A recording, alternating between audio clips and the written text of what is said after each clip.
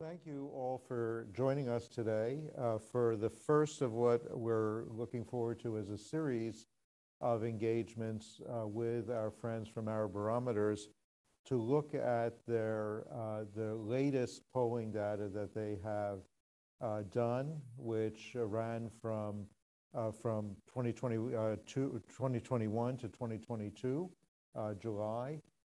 And covers a number of different issues. Today, we're going to be talking with Michael Robbins about the international relations aspect of the polling data.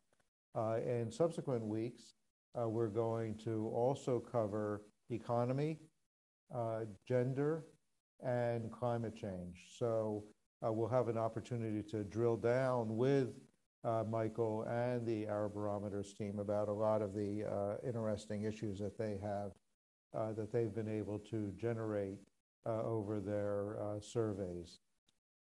I'm also delighted that today we are joined by John Alterman, our old friend from CSIS and the Brzezinski Global Security Chair. And geostrategy. And geostrategy, yes. And also Marissa Khorma, who is the director of the Middle East program at the Wilson Center. And we will begin with Michael making his presentation, and we will follow with a discussion after that. We will be taking questions from the audience later on in the program. So those of you who are here in person will be able to ask your questions, and also we will be able to take questions from the audience watching virtually, Faria, through the chat function? Through the chat function. So with that, let me turn it over to Michael, and we will begin our presentation.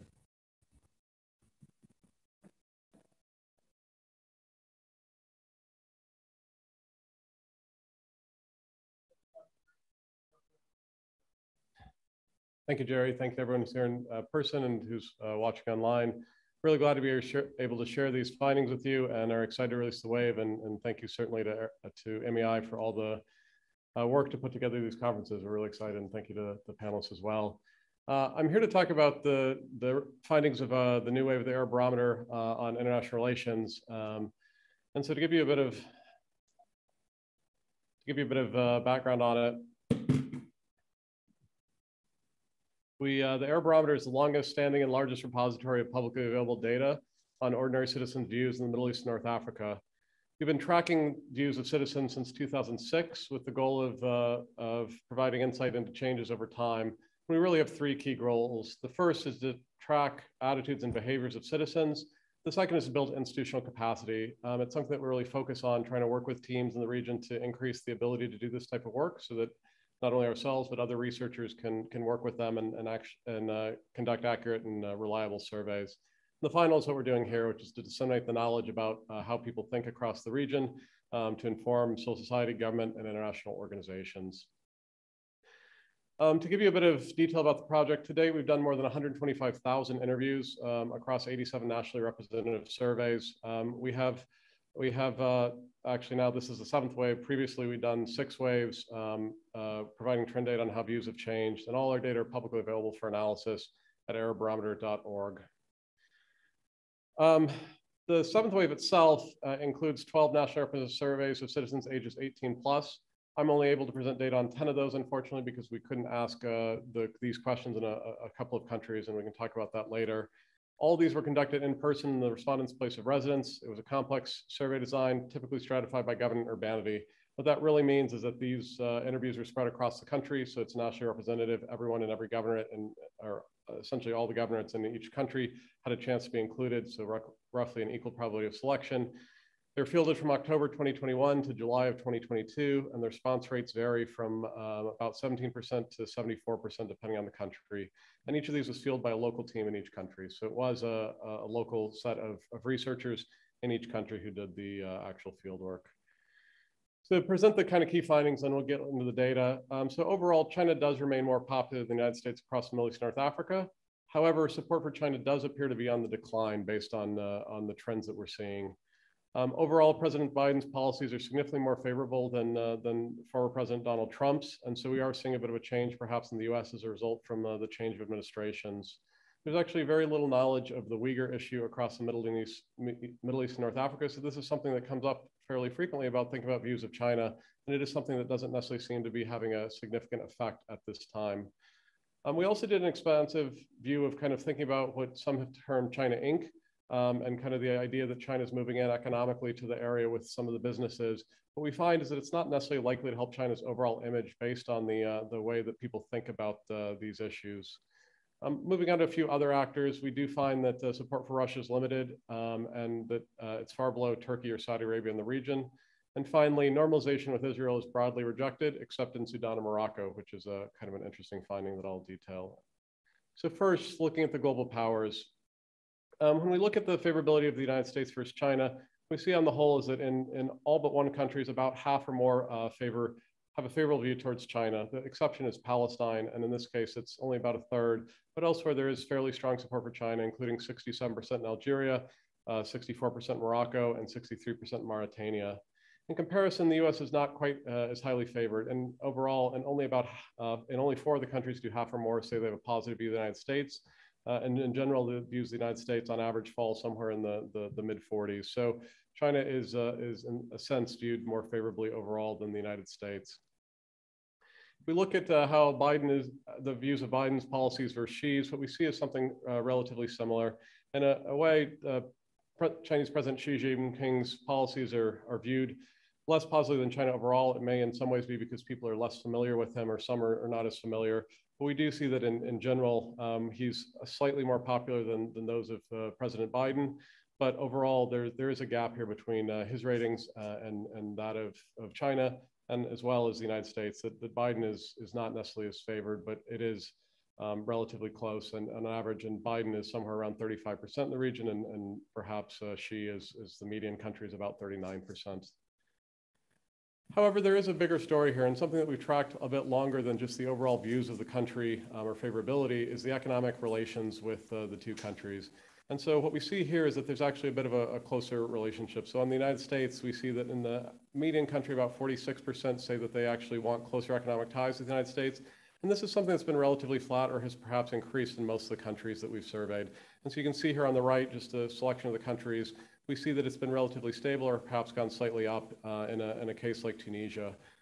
If we turn to China, however, what we've actually seen is somewhat different. So an average on China, the median country here is about 48% support for closer economic ties with China. We have seen a decline, and this is something that you can look at in the case of Jordan, that it's fallen by about 20 points over the past 3 or 4 years.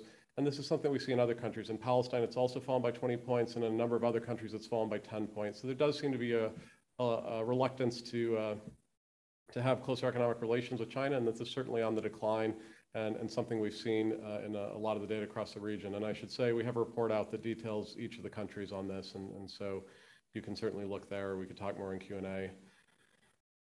If we think about some of the things that may be defining the U.S. or may have led to differences in views of the United States, what we see is that President Joe Biden's policies are significantly more favorable than Donald Trump's. In this case, there's no country that he's less favorable in overall, and in some countries he's significantly more favorable. On average, again, somewhere around 34, 35% in the median country compared to Donald Trump, who was in the low teens overall in the median country. But a lot of this is actually driven by the degree to which Biden is not necessarily known yet. So if we look at this just as just one country, Tunisia, but most of the other countries are actually relatively similar, we see that about almost 4 in 10 say that they don't have enough to say yet about Joe Biden's foreign policies, whereas with Donald Trump, 40% said that they were very bad and 29% they were bad, which is much lower for Joe Biden. So in a sense, the Biden administration still, even a couple of years into his administration, doesn't necessarily seem to be that well known by publics and MENA, and a lot of their views are still being determined about how he may act going forward. One of the other things that the United States is certainly associated with now is the push for normalization with Israel. And so we asked questions about the degree to which people are supportive of normalization with Israel. And what we find across the region is that in most countries, fewer than 1 in 10 say that they actually are supportive of this. There are really 2 key exceptions, though, which are Morocco and Sudan. In both these countries, at least 3 in 10 say that they support this. And notably, these are the 2 countries that have actually, out of this list, that have pursued normalization with Israel. In the case of Sudan, 39% say that they are supportive, and in response to normalization or the start of the process, they were removed from the U.S. list of state sponsors of terror. And in the case of Morocco, the United States recognized Western Sahara. So our sense is that this may be somewhat of a strategic view by people in these countries. And you can particularly see this on the right, where we look at those who have a higher level of education, those with at least a college degree. In Morocco, over half, or about half, 52%, say that they're supportive of this. In Sudan, 46% say they're supportive, which is much higher than those who have a lesser degree. So it may be people who've really thought about this and the benefits that it accrued or leading to this, this decision. And elsewhere, we generally see a lower level of support. So generally, normalization is widely rejected, but in the countries that have something, perhaps a benefit from it, there is significantly higher support. That said, I think it's also noteworthy that Jordan and Egypt, 2 of the countries that do have peace treaties with Israel from a generation ago, only 5% in both countries say that they're actually supportive of this. So it is something that perhaps as this, if Sudan and Morocco were to follow the same path, it may be something as the strategic calculations kind of disappear or lessen in people's minds, that it may actually go down over time, but we'll have to continue tracking this to see. One of the other things that we've thought about is trying to think about how people view China. And so one of the questions is there a sense of the Uyghur issue, which are a Muslim minority in the western part of the country? Is this potentially something that's limiting support for China in the region, or might be something that would be negatively associated? We find is that in almost all countries surveyed, 1/3 or fewer say that they're following the news at this to any degree. Those with a higher level of education are somewhat more likely to say that they're following it to some extent. But again, it's a minority of people across the country. So it doesn't seem like this is something that's particularly well known in most of the countries in the region. So thinking more about kind of China's economic engagement in the region, one of the questions we do ask is whether the development of the United States' economic power and the development of China's economic power are perceived as threats. And one of the interesting things we find is that the United States is perceived as a greater threat to the region than China. And given China's engagement and trade with the region, that may seem somewhat surprising, but there is a greater fear of the United States overall. And only in Morocco do fewer than 1/3 say the United States is a threat, whereas in all countries we surveyed, fewer than 1/3 say that China's economic power is a critical threat. So there does seem to be a sense that China is not necessarily a huge threat at this point to the region economically. However, we ask a series of questions about if a company from a foreign country were coming in to build a project, what are your perceptions of of who would build certain types of products? And so the first one we ask is about the quality of the project. What company from which country would build the highest quality project out of a list of 5 countries? So Germany, the United States, Turkey, China, and the colonial power of that country. We find, perhaps unsurprisingly, that broadly speaking, German engineering is well respected as being the highest quality. It comes across at the top, generally followed by the United States, and with China coming somewhat below that. So certainly the United States and Germany are viewed as building higher quality products. When we ask about the lowest quality product, this is where China really comes through. In all countries we survey, this is viewed as building the lowest quality projects. So certainly the brand name of Chinese companies is not particularly strong, that there is a sense that it will build a project that is somewhat worse than the other countries. When we ask about not paying bribes, one of the things that we see is that the United States and Germany tend to top this, but there's actually a fair amount of disagreement. There's not really a consensus on who would necessarily do the cleanest bidding for the project and perhaps pay the fewest bribes. When we ask about the treatment of local people, who would treat the local workforce the best in terms of paying the best salary, we see the United States and Germany again top the list here, that the United States tends to come out across, perhaps thinking about the general wealth of the United States or the companies and perceptions of that, but it does come out ahead overall, generally with Germany and a few countries as well. And China is somewhat lower. In most of the countries that we surveyed, it's fewer than 1 in 10, with a couple of countries, say Morocco at 16%, Iraq 15%, but still relatively low for a sense that it would treat the local workforce the best in terms of salary. So finally, we ask about the overall preference. Who would you want to get the contract? And what we see here is that in Iraq, China comes out ahead, slightly ahead of the United States, but elsewhere it's really Germany or the United States tends to be the country that's most preferred if there was a company bidding for a foreign contract. China comes out well below this in most countries. In Mauritania, only 17%, in Jordan, 10%. So something that isn't necessarily as the Belt and Road Initiative is going and pushing a development here, it isn't necessarily something that, at least from these data, suggests that it's likely to benefit China as much as people are more engaged and perhaps see this because there's not necessarily a strong brand name for Chinese companies across the region. And so again, trying to think about how people are thinking about China relative to other competitors, that's one of the findings we have from this wave. So let me move on briefly to talk about some of the other powers, just to give you a view of other countries in the region and how they're thought of. The first we asked about the favorability of Russia. And so we did this, most of these surveys were done actually before the war in Ukraine. There was a survey in Jordan that was done during the war in Ukraine. But overall, most of it was done prior. And what we see is that on average, about 4 in 10, a little over 4 in 10, say they have favorability towards Russia. Algeria being the highest, given their strong historical links with Russia, that makes sense, 2/3 there, about 52% Lebanon, but elsewhere, half or fewer say that they have a favorable view of Russia. I should note that in the case of Jordan, where we did the survey it was 2/3 of it was done before the fielding or before the invasion of Ukraine and a third after. We didn't see a significant difference between the two. So it may have been too soon to really take stock yet, given the newness of this, or it may not have had a significant effect overall. And we can potentially talk about that more in Q&A. In terms of Putin himself, we see, again, slightly lower views of Putin. Again, we generally see this for world leaders, but overall, on average, about a third say that they have a positive view of Putin in the average country of these 10 countries that we surveyed. In terms of economic ties with Russia, we've seen, again, relative stability overall. That on average, again, about 4 in 10 say they want closer economic relations with Russia. And this hasn't, in these 4 countries, and this holds for most of the region, really changed all that dramatically over the past 6 years. So this does seem to be something that's relatively constant, and this does reflect what we've seen in Russia in terms of ties with Russia in the previous years. In terms of Turkey and Erdogan, we see that Turkey tends to be the most popular, not in all countries. In a place like Libya, or Iraq, it tends to not be as supported. But again, in 6 of the 10 countries we have surveyed here, 2/3 or more say the positive view of Turkey. Again, if we had a different set of countries, that may not entirely hold, but it is something that we do see typically is very strong support for Turkey as well as its president. In this case, in half the countries we surveyed, at least 6 in 10 say the positive view of Erdogan and his foreign policies towards the region. In terms of closer economic ties with Turkey, we do see some movement here. Overall, it's fairly warm with, again, in half the countries, at least half want closer economic ties. We've seen a bit of a decline in Tunisia over the time, a bit of a decline in Morocco perhaps over time. So it does seem like this is potentially going down slightly in terms of the overall views of Turkey, maybe declining a bit, perhaps given their own challenges at home at this point. But it is something that remains relatively strong. In terms of the favorability of Saudi Arabia and Mohammed bin Salman, we see that, again, a relatively strong support in 6 of the 10 countries. At least half say that they have a positive view of Saudi Arabia. Mohammed bin Salman is somewhat lower. In this case, only in 3 of the countries do half or more say they have a positive view of his foreign policies. But again, more popular typically than the United States, Russia, and so on. So it is something that we do see relatively strong ratings still for Saudi Arabia.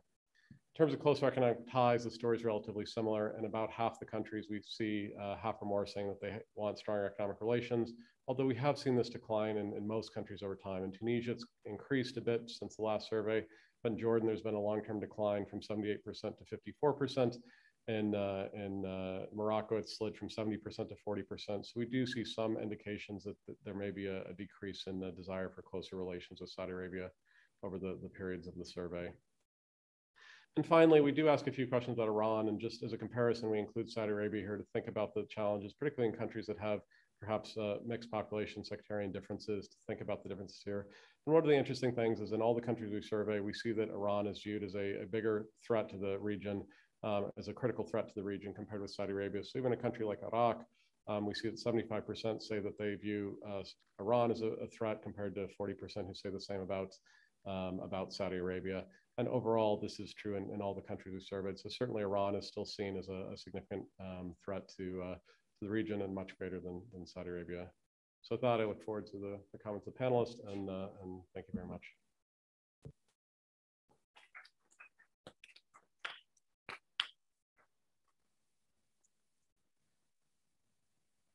Thanks, Michael, and thank you for the presentation. And it covered a lot of interesting ground. I guess one of the questions that I would start with would be that this is a set of polling data that was collected by and large after the pandemic, and whether or not you saw anything significant in terms of how individuals in these countries responded to countries based on issues related to the pandemic. The Chinese, of course, were very aggressive early on in trying to provide their vaccine around the world. There was a lot of soft power, and we're going to ask, I think, Marissa in a little bit to talk a little bit about her own understanding of where the soft power ratios are.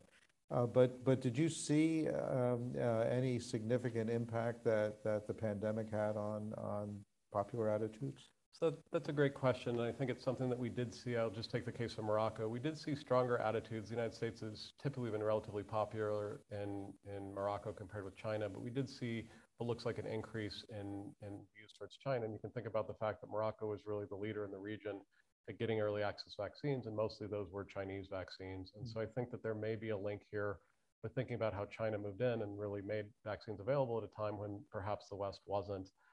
At the same time, we did actually ask people who had not been vaccinated, what would your preference be for a vaccine? And what we did see is that generally people said any vaccine that's available was the top one, but the other one that came through was really Pfizer. And so it's interesting that in a way, I think that China reaching out certainly helped a place like Morocco, but there was a real preference over even Moderna or others, and it may be the kind of name of Pfizer or some other piece of the fact it's, the German-American cooperation or something, but it does kind of reflect the idea, I think, more broadly, that there was a sense of what the U.S. did later on in trying to push vaccines may have actually, in some ways, helped the United States. And we do see a bit of a bounce back for the United States, which obviously could be the change of administration. It could be some of the relations from COVID. Elsewhere for China, we don't necessarily see, most of the countries, we see somewhat of a slide in the numbers that we do see for China overall. So I do think that it may have benefited in certain places like Morocco, but we don't necessarily see that across the rest of the region in the data. It's interesting. I mean, one of the things that struck me about the data was that, and you alluded to this in your presentation, even though in terms of the raw question of are you more concerned about economic ties to the U.S. or to China, the Chinese did somewhat better. There was less concern about that. And yet, when you drill down a little bit and talked about, whose products do you prefer, who would you rather work for, who would you rather do business with, the U.S. and Germany pretty consistently came out ahead of the Chinese. And so it seems to be a bit of an oxymoron. I think that that's right. And I think one of the things that we, at least from the data that we can see, it doesn't necessarily seem that attitudes towards China are particularly well formed. We actually only started asking questions about China a few waves ago. I mean, it was not one of the countries we started with because they didn't necessarily have the presence. And obviously the Belt and Road, they've increased very significantly their presence in many. Most countries in the region have signed an agreement with China. And so I think it's something that is a new power. It is one that may not be defined. It is a power that's non-colonial in the region. There is a lot of potential, attractions with the economic model that China's presented over the last 40 years to increase the well-being of people in the country, and at least in terms of income. And so I think there's a lot there, but it is, as we're trying to drill down, trying to figure out why do we have this gap between what seems to be, as we really drill down, perceptions of China and the positive view overall. So it is something that we're really looking at to try and understand that gap. I think, one of the things we were looking at was thinking that there may be a link with the business because that's how China's engaged, but it is something we're actually developing new questions on to try and understand that. And I think particularly with the United States, some of the things we presented, its political policies are typically less popular. It's invaded a number of countries in the region. It certainly has, has a tie with Israel, which is, as we saw, not very popular. So I think the fact that Americans or American companies are viewed more positively than America itself may make some sense, but I think we still don't necessarily have a perfect grasp of why China's viewed more positively overall than it may be in the actual questions as we drill down. So something we want to look at continuing to go forward. Right. And Marissa, we had mentioned that you've been doing your own work looking at soft power issues and particularly social media and related issues, if you wanted to jump in. Sure, yeah. First, thank you for having me, for hosting this discussion, and kudos to the Arab Barometer for yet another wave of really important data. I think starting with the point that Michael just mentioned with regards to China versus the United States, and it's very much basically the Chinese are not militarily involved in the region. And so the United States continues to be viewed through that security/military lens. And of course, more granular questions and data will showcase a more positive story when you talk about the American economy or American entrepreneurship or pop culture, et cetera. With China, there has been considerable investment, multi-billion dollars really, in their media machine and their soft power engagement with the region. We can talk a little bit more about COVID diplomacy and why they wanted to act so fast, particularly because of where the pandemic started or the virus originated. Most of the Chinese official news agency has coverage in Arabic. There's formerly CCTV, but Chinese TV in Arabic that broadcasts out of Dubai. Chinese anchors with perfect classical Arabic, so they're broadcasting in Arabic. This makes a huge difference. We don't really have data on viewership, but if you look at the social media pages, I think Facebook has over 18 million followers, less so on Twitter, maybe like around 700. And then their YouTube channel has a little bit less, maybe around 400,000. But those are significant numbers. And again, we cannot know where this is coming from, but it's mostly from the region. And it's all about how the issues are framed. I mean, if you click on the Chinese TV Arabic's website and you just browse through how the developments in the world, particularly political developments in the United States, are being framed, it's a bit of a critical negative sort of framing. You look at their political cartoons, there are stabs at the United States as well. So there's this anti-Western sentiment, and so people see that there's already disgruntlement in the region because of U.S. military engagement in the region, as well as U.S. support to Israel. That's also a very important lens through many people see the United States. And so when there is this context already, China's just harping on all of these messages. Interestingly enough, Chinese Arabic channels and websites cover the Palestinian issue, very supportive of the Palestinian rights, etc. But there's no mention of the Palestinian-Israel conflict in Chinese. So this is really very much geared towards the Arab audience. So it's tailor-made. There's significant engagement with local press, with columnists, wherever they are. And so this is not just about, let's just launch a channel in Arabic. This is really very strategic. And that makes a difference in how people view China. Going back to the economic story, this is, I think, what they see as their forte. And China's economic growth is impressive to many people in the region. But they also know the quality. When you go to the souks in Amman or even in Istanbul, and not an Arab country, but if you go to souks in the region, you will see a lot of Middle Eastern memorabilia made in China. So the traders are aware. They're in the market. They're aware of what China is providing. But at the same time, they see this massive, great power that also competes economically with the United States. So this great power competition component also emerges, I think, in those sentiments. And so, but the soft power projections and how it's organized is a huge part of the story. And of course, there's a way in which people feel the United States is a known quantity. People have been dealing with the United States in the Middle East for decades. They've been dealing with it politically, militarily, culturally, with music and films and everything else. There's a way in which China is pretty unknown. Mm-hmm. Chinese music doesn't matter. K-pop, interestingly, does matter, but Chinese music doesn't matter. Chinese films, a few kung fu movies, but nothing real. China is a bit of a mystery. It's an alternative, a refutation of the status quo. And if people don't like the status quo, the United States secures the status quo. China's pushing against the status quo, and that gets China some attraction. It feeds into a history of anti-imperialism in the region, which has been there since the days of the British, and China is happy to fuel it. The United States has never quite been able to fully wrap itself in an anti-imperialist flag, despite the efforts of Americans to replace imperialism with something better. But there's a sense the Americans are still imperialists in the region. I think the other piece, and it comes up a little bit in what Michael and Mercer were saying, there's a certain agility to China in the region that the United States has lost. We're sort of big and lumbering, and you have to get the whole government, and you have to get the approvals and the screenings.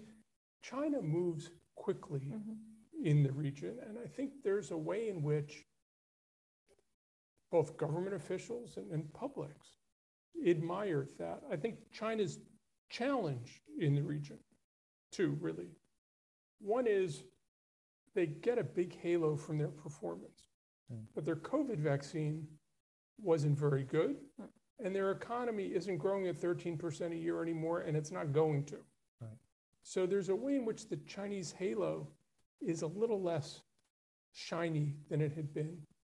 And the other challenge I think the Chinese are going to have, they're not really investing in the long-term future of the region. They're not investing in an economic transformation that involves upskilling the population and diversifying economies. China's much more in a mercantilist orientation. I think there are a lot of governments that resent what the United States is trying to do in helping these governments transition to what will be a new economy in the world in the next 30 years that will profoundly affect the Middle East. How that second piece plays out, will the US figure out how to do this and get credit and help the Middle East economically transform to a global energy transition? Will China get enough quick hits to build up its credibility by not insisting on the longer term strategic things the US is trying to do? I think that's like a next 10-year challenge. I don't know how that's going to come out, but I think it's very important. The US does have a mission to transform the Middle East. China avowedly has no mission to transform the Middle East. Will the Middle East be more attracted to somebody with a mission or somebody who just wants to give them something now? And I don't know the answer to that. But can I wanted to follow up with you, John, on some points that Marissa was making about China. And again, the success that the Chinese have had in presenting themselves in an attractive way through their use of media, social media. Taking all of your points about the Chinese, let me ask you about Russia. Now, understanding, of course, that much of this data was collected before the invasion of Ukraine.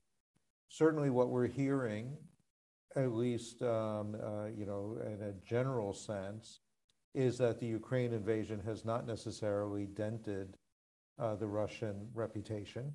In fact, some people are quite supportive of what the Russians are trying to do in the region. And one of the points that's made to us consistently is exactly the same thing, which is the success of RT Arabic in presenting and projecting a very positive image of the Russians. And so if we are in what we consider to be a strategic competition with Russia and China, and the fact of the matter is that both the Chinese and the Russians are doing better than we're doing in projecting positive images of their policies rightly or wrongly, how do we address that, and how do we compensate for that? If we're just exporting Fast and Furious movies, and they're busily exporting their political views, how do we balance that, and how do we use soft power? We can go back to all of the discussions that we used to have about soft power and American soft power. How do we get that back, and how do we address that shortcoming? In many ways, they already get a diversity of American views. Number of people who watch CNN, Fox News.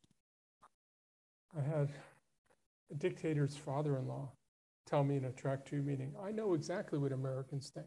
I watch Fox News. I was in somebody's car in Saudi Arabia. They had Fox News on the radio, right? I mean, the reality is the nature of the United States is not only that everybody taps into our diversity of news and picks out what they like, but people have a sense, sometimes mistaken for the context for what's going on. People follow American politics. I remember being in Egypt in 1992, and the sort of fascination with Bill Clinton, a young guy who was going to push out from office a president who just won a war. And by the way, we've still got Hosni Mubarak, and he's thinking about running again. How about we follow this American example? I think we are in such a different place. I don't know if you've watched RT Arabic. I've watched RT Arabic. I've been on RT Arabic. It's not so delightful, right? But it's a view. Right. Mm-hmm. I don't think there's a way we create a view, because we're not a country that has a view. I think the way we engage is we help people understand the context, the nuance. I think we have to understand we are present in their lives, whether we want to be or not. They feel like they can't escape us. We are the norm. I think we have to be a little more cautious about thinking we are also the savior and the light, and we have the answer. Mm-hmm. But I think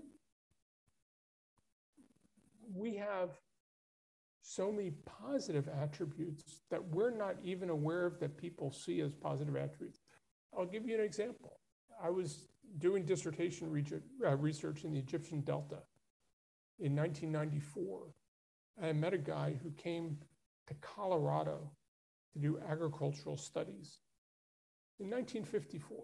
So this was 40 years earlier. He had lost all of his English. You know what he remembered? He remembered he had a professor who, whenever he asked the professor a question, he said, "Why not?" The only words he remembered in English are "why not?" And that's what he associated with the United States, Mm-hmm. right? And I think that we lose sight of the power of our example, not because we tell people what their aspirations should be, but because we're useful to helping people accomplish their aspirations. China, in a very mechanical way, can say, oh, we'll do trade, we'll build this.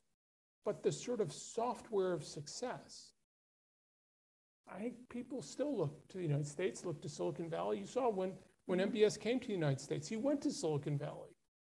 This is where people think about innovation. This is where people think about the future. The question is there a place in it for them? Can they capitalize on it? Will Americans give them a chance? But I think that the difference between the US innovation culture and Russian or Chinese innovation culture is night and day. We're just not very good at understanding how we're understood, because we keep thinking about matching and we don't think enough about differentiating. And as I say, we don't have to inspire people. I think the Bush administration spent a lot of time trying to inspire people. People have aspirations. They think we're either irrelevant to their aspirations or undermining them. And I think that's what accounts for negative views of the United States. And if I may add just one point to this, I don't know if, Michael, if this is a question that's asked, but if you ask anyone in the region about where they want to migrate, and I can tell you I've taken many Ubers this summer in the Middle East, and I asked that question, and everybody wants to leave. They do mention the Gulf because it's, you know, Arabic is a common language. There are opportunities there. You go someplace in the Gulf, Arabic's not so common a language. Or that, that is true. Those supermarkets, But it's yeah. minority language. But people cite the United States. Nobody says they want to go to China or Russia. People cite the United States. They want to study in US universities, US colleges. And I think, you know, what John was talking about in terms of what, you know, innovation and entrepreneurship and what the US stands for, this is very much respected, particularly amongst youth that are completely connected, digitized. They have access to information that their parents don't have access to. So that's also a differentiation to keep in mind. Just to add on to that, please, we do ask the question, are you considering migrating? And actually, Jordan comes out on top this year of all the countries we surveyed. So it is Which country? That's Jordan. Jordan. Nearly that's half in interesting. Jordan. So my colleague Mohammed Abufalga has written a report which you can download on our website, which details it. But to your point, yes, I mean, it is particularly the United States or Canada or the West, and not so much to the Gulf comes in kind of second in some of the historical migration patterns from say true, but still it is the West. To your point, but So let me follow that up with a question, you know, to Marissa or John or Michael. One of the things that struck me in the data was that of all of the countries that you asked about, there was a fairly, I would say, statistically significant difference between how people felt about regional powers versus how they felt about the great powers. And to a certain extent, it almost seemed like there was a pox on all your houses attitude about the US, China, Russia, whereas Turkey came out reasonably well, Saudi Arabia came out reasonably well, even Iran. Although I wanted to ask you about the sectarian breakdown on some of these responses, because I suspect that a lot of it has to do with, you know, where you pray is where you sit, or whatever. But Marissa, you know, how do you see that you know, that people seem much more comfortable talking about the countries in their own neighborhood? That's not surprising because there's, I guess, a common identity card there. Both Turkey and Saudi Arabia are Muslim countries. Turkey, yes, its economy is suffering now, but you know, with Erdogan's rise to power initially, there was a very positive economic story. So people turned to Turkey as a positive example of a Muslim country that has succeeded, that has had democratic elections where things worked. Of course, we've seen a regression in that picture, but that's not something that most Arab publics are concerned with. You know, visa restrictions between many of the Arab countries and Turkey have been lifted over the years. So there's more Arabs visiting Turkey. There's more engagement, more economic cooperation as well. And then don't underestimate, once again, you know, I guess what Erdogan did on stage once at the World Economic Forum, walking out on the Israeli Prime Minister at the time, the flotilla, the Turkish flotilla, and basically the showdown there. Those are very prominent in the memory of a lot of Arab people because that's what they see on TV. That's part of the big story that's being covered on a daily basis in their local channels and pan-Arab media as well. It is actually one of the interesting things that we found in this wave is that Erdogan still comes out ahead of all the leaders that we asked about, but he has actually declined fairly significantly from our last wave in a number of countries. And I think that kind of hits at your point about this historical legacy, but also the responsive, I think, of what he's doing in Turkey, potentially the kind of greater authoritarianism that he may be showing, or at least, you know, a strongman type of a approach, and also the weakness of the economy. It does seem to have some effect that he, even though he's been a strong supporter of Palestinians and other things raised, it does seem that he's actually coming down as well. And I think we're seeing that somewhat, that both these countries have historically been viewed very strongly. They're not necessarily viewed as strongly as they were, but certainly to your point, there still is, I think, in our neighborhood, kind of the co-religionist, just the relationship there is still fairly strong. I also just make one more point, and it's an obvious one, but I think it's important to note that in every country, if you look across the broad population, most people are pretty parochial.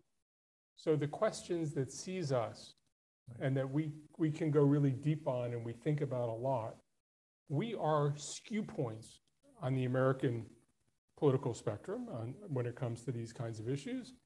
And these kinds of concerns are pretty tangential to most people in the region. So people would have a sort of instinct, and they have an instinct toward China, against the United States, whatever. But, I think we can overinterpret how deeply they feel about these things because we feel deeply about them. And I think we do that at our peril. Right, and so that was, that was kind of what I was trying to get at with the question, because if you look at, for example, at Lebanon, what are Lebanese attitudes towards the United States? I would guess that it depends on which neighborhood in Beirut you're asking the question, right? I'm told there are places in Lebanon that aren't even in Beirut. Oh, well, right. We can discuss that further right. if you want. No, maybe you go up to Tripoli, you go to Metin. I mean, it's a very it's a side. It's a Certainly there are strong, divides within the community. I think particularly you see that in Lebanon with the Christian community being significantly more supportive of the West. Certainly this overview of the countries, it does miss a lot of the variation that we see. And I think it also hits at some that we see with a lot of these, to kind of John's point. We do see in this section, there's often feedback on the survey that a lot of people just say they don't know. This isn't part of their daily lives, that the foreign affairs piece is really not as central. And so it is it's some place where we see a higher level of don't knows and so on. So I do think it is a place where there is kind of a general sense. And as you're hitting at in Lebanon, we do see strong ties among certain communities to Iran, amongst the Shia, amongst the Sunnis, to more so to Saudi Arabia, the Christians, particularly to the United States, things like that. We do see these strong divides. We see it in Iraq to some extent as well. But it is something that I do think is a bit more tangential to many people's lives in the region. And so it is a bit harder to tease out exactly what's driving some of this. I think a lot of it is just kind of an image of what these countries represent or what the people think it represents, but isn't necessarily as completely thought out as some of the other pieces. Right, and of course, I couldn't say in all honesty that if you asked a bunch of foreign policy questions to your average, punker in Philadelphia, that you would get a really deeply thought response either. And Philadelphia is a relatively more cosmopolitan place, right, than a lot of parts of the country. Yeah, right. Yeah.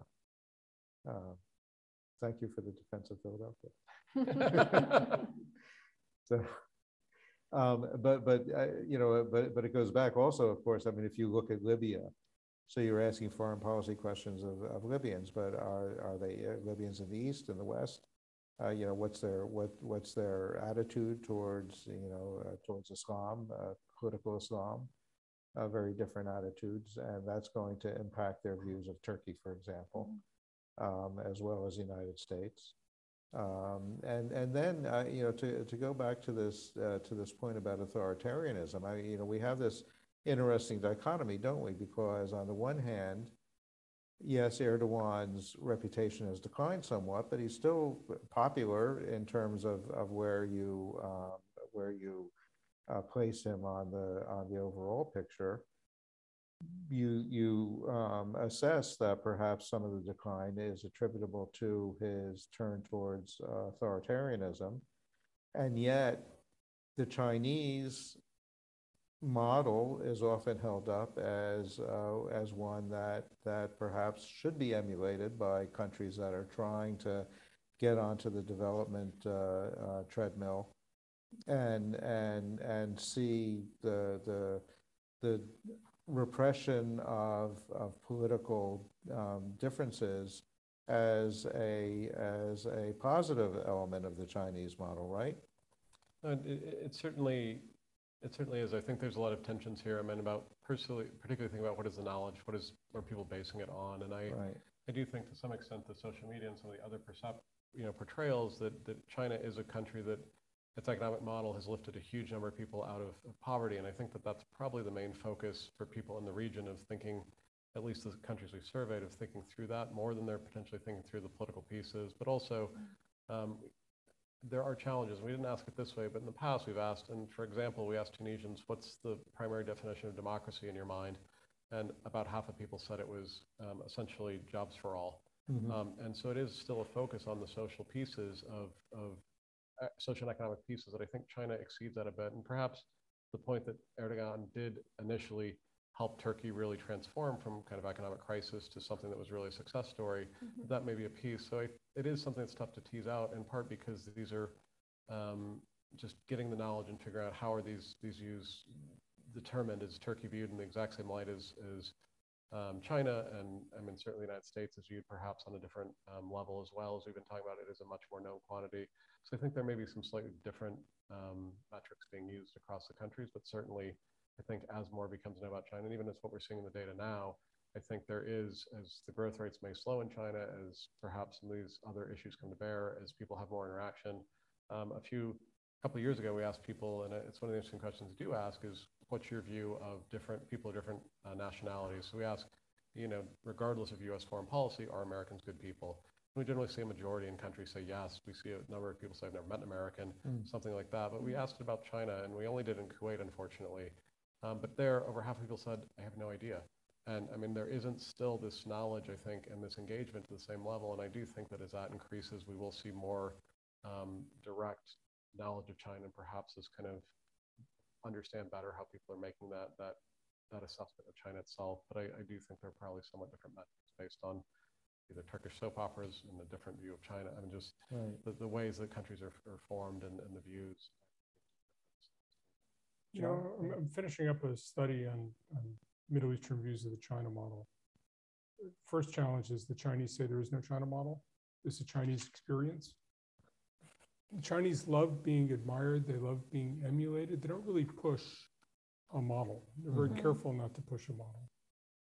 And when you go to folks in the Middle East and you talk about the China model, there's no serious work on what it actually entails. There aren't books about it. There aren't journal articles about it. There are newspaper columns that say, yeah, we should have success like China. We should do it. But they don't go beyond 800 words. Now, in Washington, we spend a lot of time doing things in 800 words. But that's not because anybody thinks you can change the world in 800 words.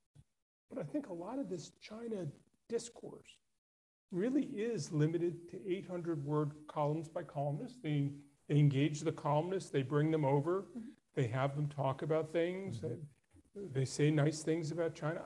I get that. But as an element in social, political, and economic transformation, A, I don't see China playing an active role. B, I don't see governments being serious enough to engage in it. And so it feels to me it colors the discourse. It may give China an entree. It may open some doors for government-to-government stuff. But in terms of a genuine transformation, in terms of these states looking more like China, I don't see it. Does it help the Chinese sell surveillance equipment and people thinking about a China model? I'm sure it does. But do they use the equipment the same way the Chinese do? Do they want to? I think the Chinese are interested in making a sale. They're not really interested either in the stability and certainly in the future prosperity of countries in the region. That's fairly clear. But I mean, it's funny because when you think about how China is perceived in the region, it's not that different from the way the United States was perceived in the region 100 years ago. Because in those days, we had the benefit of not having to stake out strong political positions.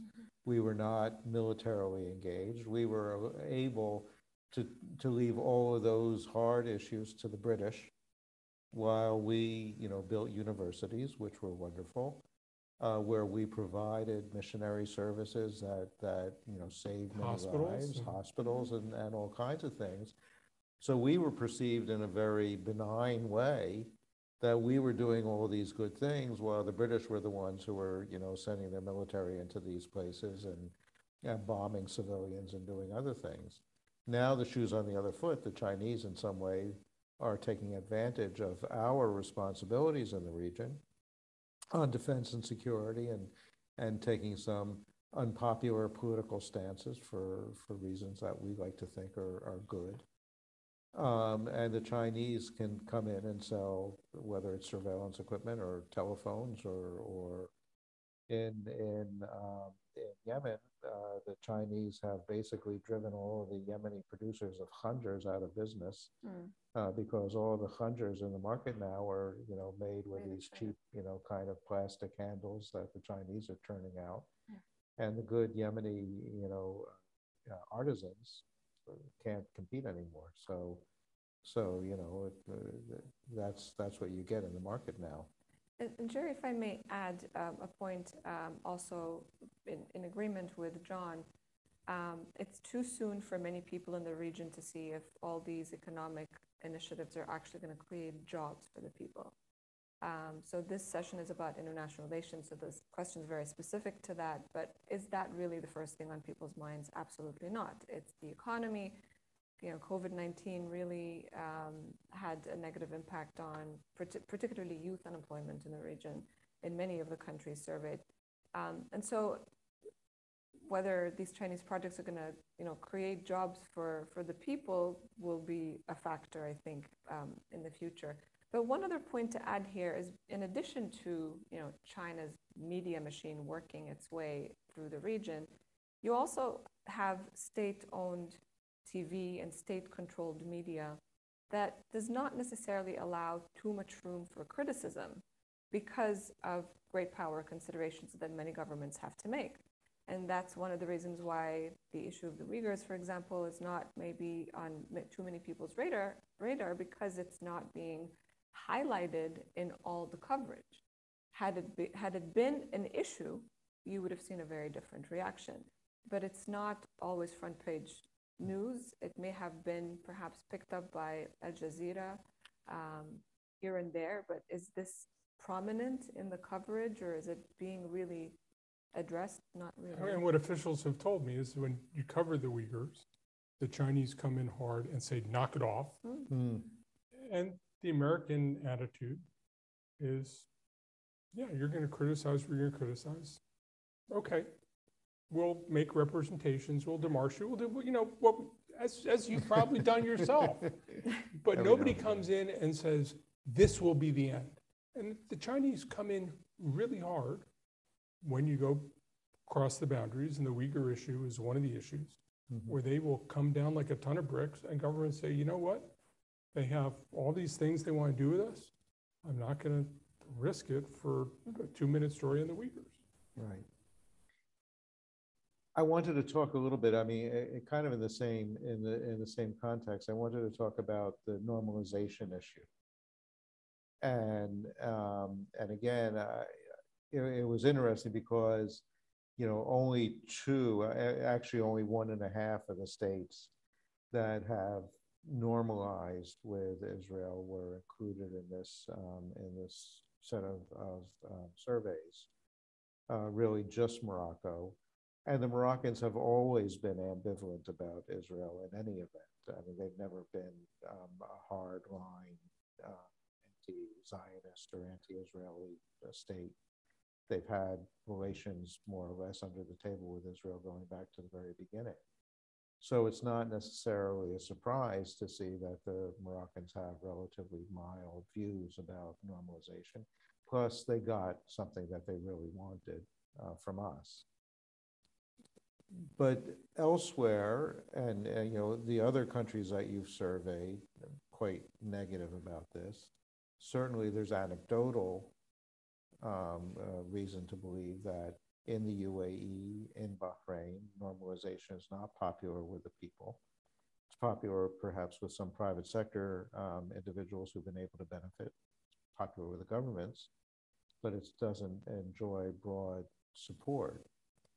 And so I guess a couple of questions. One, you know, where do you go, and to what extent do you see, you know, this popular sentiment being a inhibitor of any kind of move forward on the Abraham Accords, any broadening of normalization? Are we, you know, is this for the people in the region going to be seen as another cold peace? You know, kind of like we saw in Egypt to a larger extent, I think, than in Jordan. And to what extent does this, because the U.S. was such a strong advocate of the normalization process, including with the Biden administration, to what extent does that affect attitudes towards the United States? So those are an important set of questions, and I think one of the things that we are trying to understand better, and I think it surprised us a bit that we had such, as you're saying, you know, I mean, again, it's still the majority of people in both Sudan and Morocco say they do not support the normalization process, but again, those do stand out in important ways from the others. And other places we see somewhat of a difference is in Lebanon. We see that Christians are more supportive of the process overall, that Kurds in Iraq are more supportive. So there are these pockets of populations that are more open. But other than that, generally fewer than 1 in 10 across the country surveyed. So I do think it is a challenge as we move forward to think about what that may mean and how it may affect the United States. But we do ask, we didn't present it here, but the vast majority of people, when we ask what is the solution you prefer for the Israeli-Palestinian conflict, is to have a two-state solution across most of these countries. That's the either majority or plurality are saying that they want to kind of stick to the old plans that seem like no one's pushing them at this point. And certainly the administration here is not. So there's a sense that returning to that, or at least, you know, a stronger outcome for the Palestinians would be necessary. And I think that would still be necessary before many of again, not the governments themselves necessarily, but the populations themselves really support that. And so I think when we've asked certain questions, either open-ended or others, we have seen that the United States, what they want the U.S. to do is resolve this issue, that is something that, at least for the region, the United States seems like it is in a position to do, and it isn't really doing in I think the minds of people. We also do see somewhat of a strategic relationship, and not this way, but in a previous way, we asked people, what is the greatest threat to the region? And certainly the closer you were to Israel, the more likely it was that people said Israel itself. In Morocco, no one really was that worried about Israel. Obviously, it's distant. At the same time, those who said that maybe it would be good for there to be some engagement, not necessarily normalization, but this was before these agreements, that there was some strategic point in talking to Israel, but that was also higher in the places that were closer to Israel itself. So I do think there is a piece of this that again, majority of people reject this idea, but I think there is some acceptance that Israel does exist, that it needs to be kind of dealt with, and that is kind of the strategic calculation we're also seeing here in this survey with the actual accords, or at least the beginning of accords in Sudan, so that people see some benefit coming from this. They're willing to accept that and that kind of trade-off, at least some of them in Sudan and Morocco.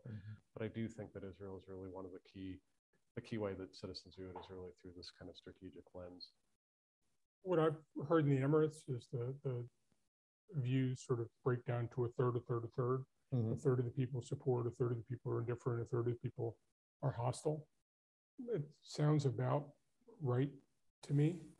I think one of the interesting questions is that affected at all if Israeli policy shifts dramatically? It's a possibility that Netanyahu will not only win the election November 1st, but will have a more right-wing government than he had the last time. And this is a genuine question, will that provoke a younger generation of Arabs to re-identify with the Palestinians? Or will continued corruption and aimlessness in the Palestinian community, the endurance of Mahmoud Abbas 14 years after his term extended with no signs of leaving, the whole transition, will young Arabs continue to say, I'm just done. Even though it's worse, I'm done with this issue. I have my own issue. I think that's actually a question. It's an important question. I wouldn't predict what the answer will be, but I think that we may well see these numbers move with a different Israeli attitude, and I'm not sure which way they'd move. No, that's a question. And if we go back to the idea that at the end of the day, most of these issues boil down to economics and what's the benefit to me. I mean, the interesting thing is that in the UAE, which has by far benefited the most and was best placed to benefit from a relationship with Israel, most sophisticated economy, most open to trade and commerce. You still don't have a really positive impact. We were in Bahrain a couple of weeks ago, and as best we can tell, for the most part, it doesn't have popular support. People aren't coming out in the street in opposition to it. There aren't mass demonstrations, but people aren't sold on it either. But for this NEGA forum, one of the groups is on water and agriculture. That's right. And the Israelis are co-chairs of the group on water and agriculture. The Israelis have been using water and agriculture as a diplomatic calling card for more than 50 years. And they are poised to do it in a Middle East, which is increasingly struggling with climate change. Does this create an opportunity where Israel can reach out and create jobs and improve economies and do all those things? Maybe. But it seems to me that this is a question, and I'm glad Michael's going to be continuing to go out into the field and ask these questions. It's, I think, a potential moment of change. It is also a potential time in which the overall policies may drive people to say, no, we were right having hostility toward the Israelis all along. And I've been proven wrong enough times in the Middle East that I think I know when I should back away from predictions. And there's some things here where I think I'm going to back away from predictions. Yeah. Well, it's going to be interesting because, as you say, I mean, the Israelis are going to have an election just a little over a month from now, with a lot of question marks about which way the populace is going to swing, and where we go. Although, I mean, in fairness, Netanyahu was the one who saw the Abraham Accords as being, in his best interest. So presumably, he will want to do what he needs to do in order to sustain them. Netanyahu always does what he needs to do. That's right. That's the calling card of Benjamin Netanyahu. To sustain his best interest. And if I may add one point that John mentioned with regards to where is the Palestinian issue when you asked, Arab people, but particularly youth. Yes, the economy is first, dealing with corruption, etc. So it's not really on the top of the agenda. But then every time there's a flare-up in the Palestinian territories, whether it's the West Bank or in Gaza, or even between Israeli Arabs in Israel, you will see a resurgence of the sentiment. You see a lot more criticism, of course, of Israel on social media, very much representing where people are at. So even though we're not seeing massive protests and demonstrations in front of the Israeli embassy or the American embassy with regards to the Abraham Accords, I mean, today's the second-year anniversary, right? It is of the Abraham Accords. People may not come out and be critical because I think they understand why the United Arab Emirates in particular has taken that path. They understand the geopolitics and geoeconomics, the context. But to them, the issue, the elephant in the room, is the Palestinian-Israeli issue. And if this is not resolved, then why are we normalizing relations in Israel? Anti-normalization movements in Jordan and perhaps in Egypt as well. Don't know too much about what's going on in Egypt on that front, but they're pretty strong through professional associations and syndicates. They're very prominent. And I think it's beyond just the dividends of peace that many people did not get to. But the governments manage them. They're used to managing them. Yes. I think they instrumentalize them. I mean, to me, I certainly, for decades, have known a generation for whom Palestine was not a political issue, it was a moral issue. I can't tell whether there's that same moral conviction, the sense that the Palestinians are the manifestation of injustice in the world. I don't know how that is among 20-somethings who are watching all kinds of media, who are distracted, who have a different attitude toward the news. You know, one of the things that's changing a lot is people are getting the news from TikTok. Now, I wonder what news you're getting in 15-second bites. Right. And, you know, it's the Johnny Depp trial is what counts as news. And believe me, I met some young women who were transfixed by the news of the Johnny Depp trial that they followed on TikTok. What does that mean for Palestine as news? And to me, that's a question I don't know the answer. My sense is that it's less visceral. It is less moral. Whether that can be sustained, whether it will be sustained, again, to me, that's a question I think we have to think about through different parameters than we've thought about it before. I don't think it's a yes/no question.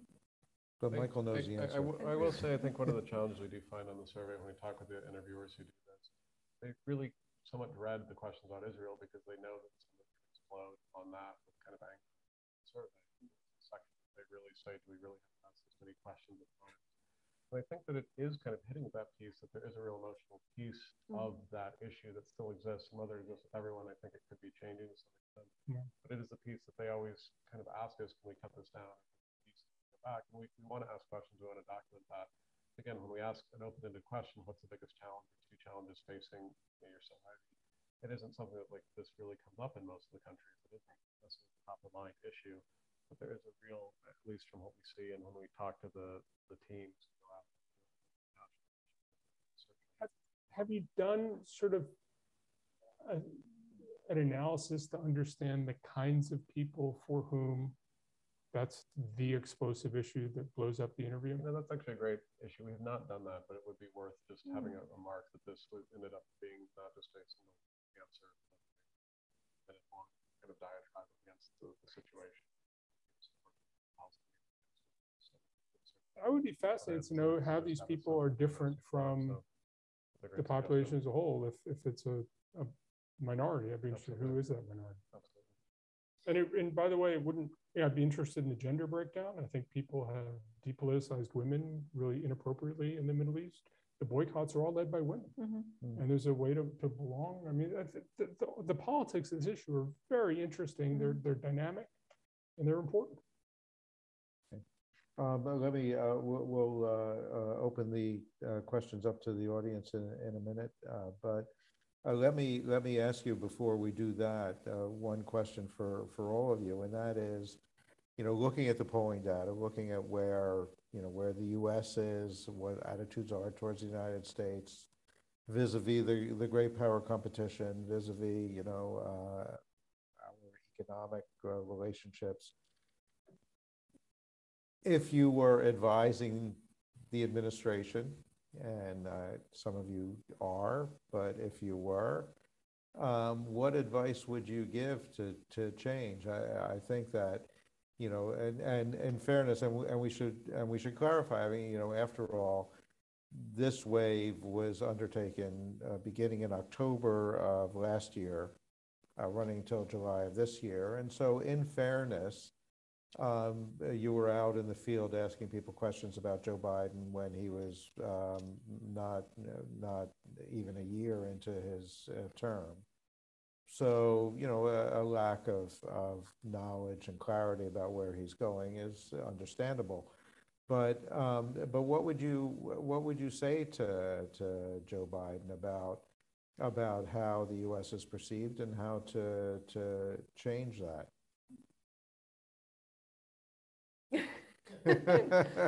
don't trip. I'll tell you the advice I've given the administration. The energy transition is going to profoundly transform the Middle East over the next 2 decades. It will be the principal external force that will reshape the political economies of the entire region, both the oil exporting states and the labor exporting states. Nobody will be unscathed by this transition. The economies will have to diversify. Mhm. The role of the state and its relationship to the populations will change profoundly. And we have an interest in helping our friends navigate this. The Chinese are not going to do it. They don't have the interest, they don't have the tools, they don't have the credibility. And I think that a large part of the focus of what we're doing should be to offer to build partnerships to help states navigate this change. Some will take it up, some will not. Some will be successful, some will not. I get it. But I think if the region fails broadly, we're all going to have a problem. I think the world's going to have a problem, whether it's migration, extremism, I can imagine any number of things. And I think we have a real interest in building genuine partnerships. Can't force them to do what they don't want to do, but acknowledge that they have aspirations and be helpful, effective in dealing with their aspirations. And that needs to be as important an element as the military security component that we're still going to do because it's in our interest. But we have to have a balance, and part of that balance has to be, how are we going to end up in a place in 30 years that leaves us all a little more secure? Right. Right, and we'll have a chance to drill down on some of those questions in the next few weeks. Next week, we're going to talk about the economy. The week after that, gender. And we'll close up with the other aspect of this, John, which is climate and climate change. So we'll be looking at Arab Barometer data on all of those issues going forward. Yeah. I will say one of the things that does surprise me each wave that we do this, where we potentially see a transition. I mean, the amount that the United States seemed to increase fairly significantly in terms of popularity, just simply with the change of administrations, would be my best estimation of the actual cause. There is still this kind of renewed hope that America could be different, that there is some sense that America could renew itself. I was living in Jordan at the time of Obama's election. I remember kind of the excitement that we had this new president who was coming in, Barack Hussein Obama. And things like that there was this excitement. And I think that there is a chance the United States has to potentially change that. But I do think it goes back to this idea of having the United States really doing things that people see that might actually be, helping these transitions. And I know the United States does give a lot of aid, and a lot of military aid, obviously, but they do a lot of other forms of aid, more than some of the other global powers. But I do think it is a sense that to win hearts and minds, it would really require transformation. I think insofar as the United States is linked with kind of that power structure that there is and linked with some of these issues, it is going to be a challenge. But there is, I think it's kind of the hope that each administration, not every administration, certainly some of the administrations that come in really do get a kind of balance initially, in the hope that they might actually change some of these policies or really be more on the side of citizens in terms of helping them stand up for governments or stand up against their governments in some ways on some of the issues. So it will be a challenge. I mean, it is obviously a long history, and I think one of the to really change the long-term narrative, but we do see the bump that comes this way. Yeah. Marissa, I think I'll keep it simple, maybe a little bit cheesy, but I think staying true to American values. I think that's what people respect about America, particularly when they see or engage with America and American people through what America is really known for. So support for programs in entrepreneurship, youth development, women, and not to, as John said, not to tell them what they need to do, but really support their local efforts, because there are transitions happening within these societies. And it's interesting to see what's happening at all levels. And so the key is to plug in and support a lot of these initiatives beyond just working with government and maintaining stability for the sake of stability, because the status quo is not going to stay as is. If we don't see it, things regressing, it's because we don't see the support coming in, and really America standing true to its values. Right. Thanks. Let's take questions from the audience, and again, if you're watching on the screen, you can use the chat function to ask a question.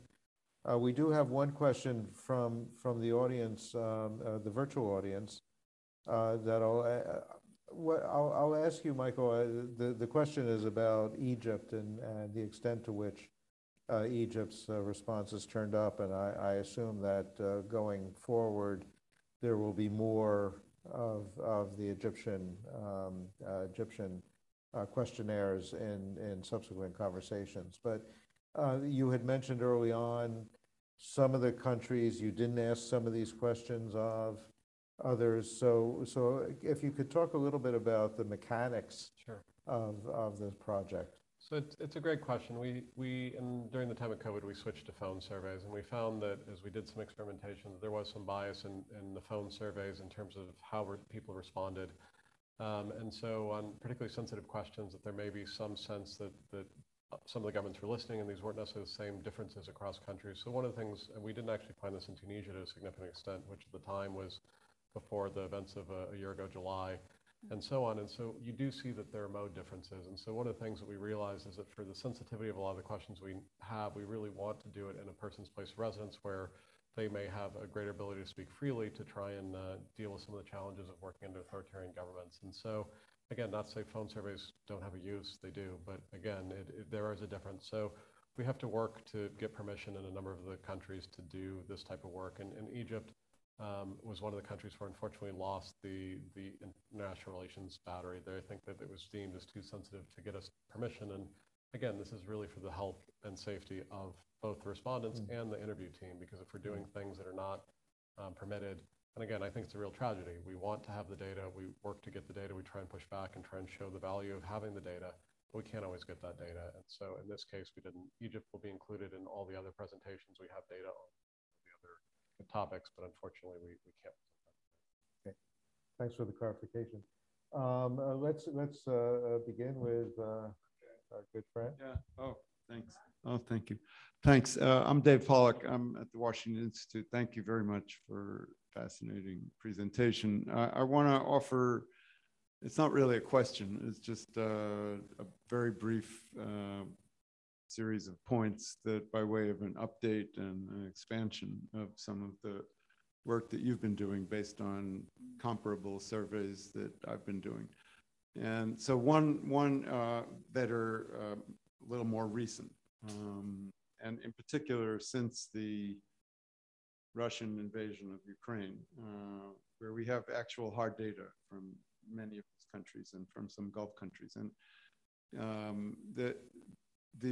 what we see is, and I'm responding to some of the comments that you made, Jerry, that it's not that the people in these Arab publics agree with the Russian invasion of Ukraine or accept that. No. In fact, the data show very clearly that 3/4 on average in the Gulf and in Egypt, Jordan, and Jordan, Lebanon is a special case, oppose it. And 2/3 blame the Russian invasion of Ukraine for the rise in food prices in their own country across the board.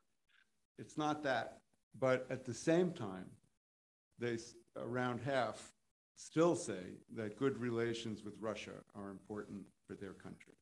Just about the same percentage as will say that about the US or China. So they're not pro-Russian, on Ukraine, but they still think that Russia is an important power that they have to deal with, that their country has to deal with. That's one point. And what I also heard is we have no dog in this fight, although they use an Arabic expression that involves camels. But they say this just isn't our issue. That's your issue. Don't drag us into the issue. It's not their issue, but they have an opinion about it. Their opinion about it is negative. They do not support the Russian invasion of Ukraine. And that's a misconception, despite all the very, very crafty Russian propaganda that I know exists on the media, on RT, and social media, and everything else about this. That's one. Number two is about Iran. I might have missed some of this, but I think it's very important to underline that the hostility, suspicion, fear of Iran is not just something that the Arab governments or elites have. It is very much the case at the popular level as well, almost across the board in Arab countries, except for the Shia in Lebanon. And in the Gulf, for example, even the Shia in Saudi Arabia or in Bahrain or in Kuwait, and even in Iraq, also are hostile toward Iran and don't believe today, right now. No, I mean, that's what we have in our survey too, is ensuring that it's and they not don't family. believe that good relations with Iran in general, only a small minority, even of the Shia in most of those countries, maybe especially, right, don't believe that good relations with Iran are important for their country. That hovers around the 10 or 15% range. And it's finally about normalization with Israel. Very briefly, because the surveys that I've done, I think, complement yours from in the Gulf countries. We have actual hard data from the last couple of years from the UAE, from Bahrain, from Saudi Arabia, even from Qatar, about this issue. And what they show is, and it doesn't matter if it's before a war in Gaza, after a war in Gaza, it doesn't matter. Statistically, that around 40%, it's a mixed picture. Around 40% of the people in Saudi Arabia, UAE, Bahrain, even in Qatar, say that it's okay to have relations with Israelis. And by comparison, after decades of official peace with Israel, only 10% of the people in Egypt or Jordan agree with that. So what you have is actually more grassroots support for relations with Israel, a lot more, even though it's not a majority, but a lot more acceptance at the popular level in Gulf countries than you do in Egypt and Jordan these days. Thank you very much. Thanks, David. Yeah. Yeah. Let's come over here. We only have a few minutes left. Here's the microphone. Yeah. Thank you. My name is Faris Salmari. I work at the Washington Institute. I'm a research assistant and I work for David Pollock. Yes. It's hegemony. We did not plan that. But I just have to, and thank you for this. This was really interesting. My questions aren't interesting, but I was curious. So when you're comparing the perception on countries, China, President Biden, Xi, MBS and Erdogan, you chose head of states or head of governments, but MBS isn't the head of government officially. I know many analysts consider him, de facto rule, but I was just wondering, is there a specific reason for that? Why didn't you choose King Salman? And I just noticed that there was, the Gulf states are missing from this. Do you have any plans on doing surveys similar to this in the Gulf? So thank you. Those are two great questions. I think on the first one, I mean, given the forward role, and particularly in the region that MBS is playing, we decided to go with him instead of Mohammed Salman. We also did the same with NBZ before he actually said so. Part of it was trying to figure out who is actually the figurehead that people would recognize more so directly. And again, this is not to say that the actual head of state doesn't matter, but it wants the person who is kind of the ambassador of that country. Policies are associated with policies. You're free to disagree with it, but I mean, but again, we're trying to do the best we can, and I think we do make decisions that are a bit controversial, not as entirely consistent. We are trying to make sure that we're getting the best data on who is the leader of that country, given the dynamics. So that's the reason. On the second one, yes, we do. We have data on Kuwait. It's the only country in the GCC we have at this point. We're not relations. Unfortunately, that's unfortunate. We had this in the past, but it was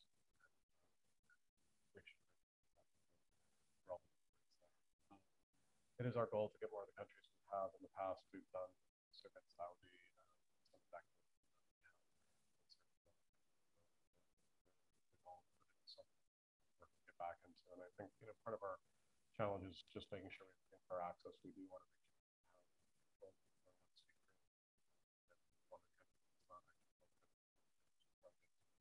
years ago, they offered to let a security official go around that country in the end, but it is, I think, a challenge just making sure to connect freely because we don't really pay for something. It's just going to show some leader has 106% support.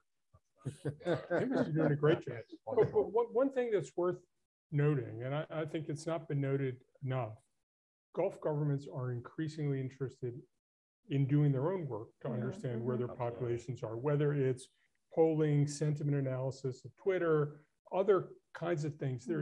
I mean, I've had conversations with folks in a number of countries, and it is so clear that they feel it is essential that they have their finger on the pulse of where the public is, and they argue that they do it so well they don't need elections.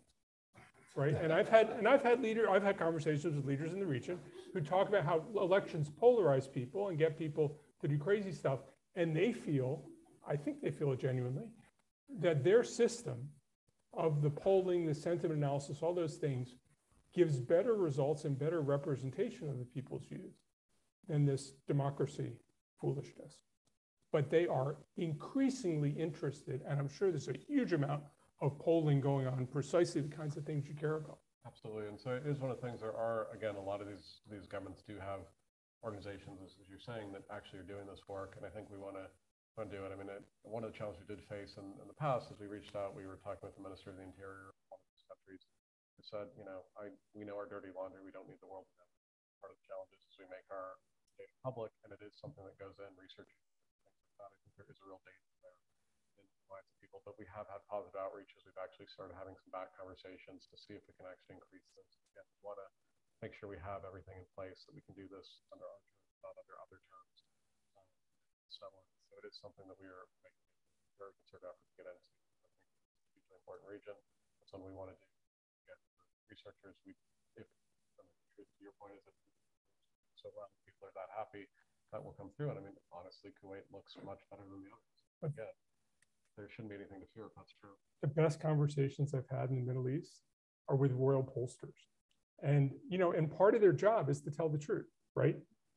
And they have so much interesting understanding of nuances and stuff. It's sometimes hard to find them, but when you do, boy, hold on, it is fascinating.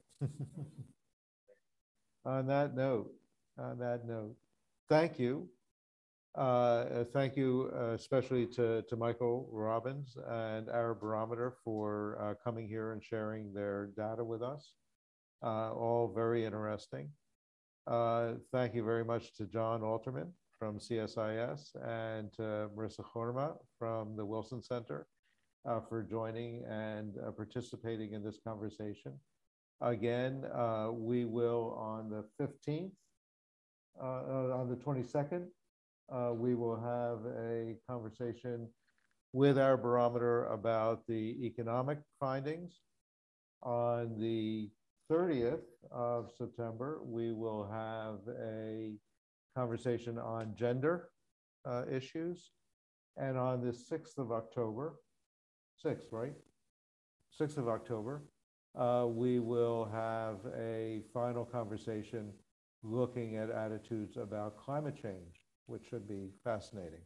So thank you again. Thank you for those who came today here, as well as everybody who is tuning in on the screen. Thank you.